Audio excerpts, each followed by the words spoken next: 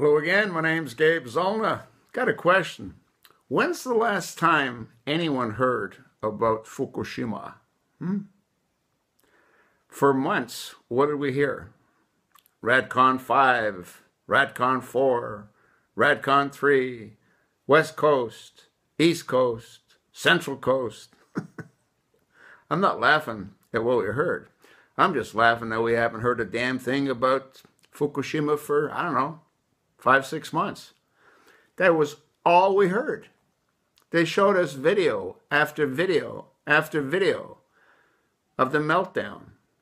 They told us that the West Coast is dying. They told us that the Pacific Ocean is dying. They told us that animals are coming out of the sea that we've never seen before. Day after day, week after week. Huh? Now what are they talking about? Well, Ebola. Ebola. And before we had Fukushima, what do we have? We had Benghazi. Before Benghazi, what do we have?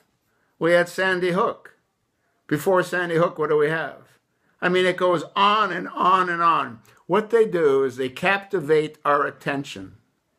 And it's all bullshit. I mean, when's the last time you heard anything about Fukushima?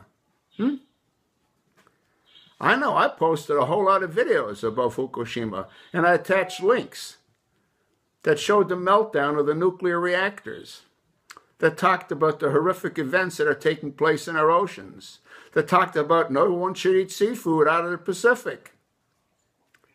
When's the last time you heard any of that? Folks, are you sort of getting the picture? Huh? This administration jacks us around. That's what they do.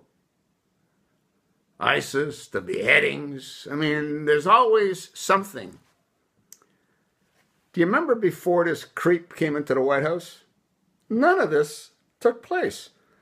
Yeah, an event occurred here, an event occurred there, but not for weeks on end. They just drag it and milk it and drag it and milk it. And that's what they're doing about this Ebola. Not one of those patients had Ebola. Now, they might have had the virus. That, I don't know. But not one had Ebola.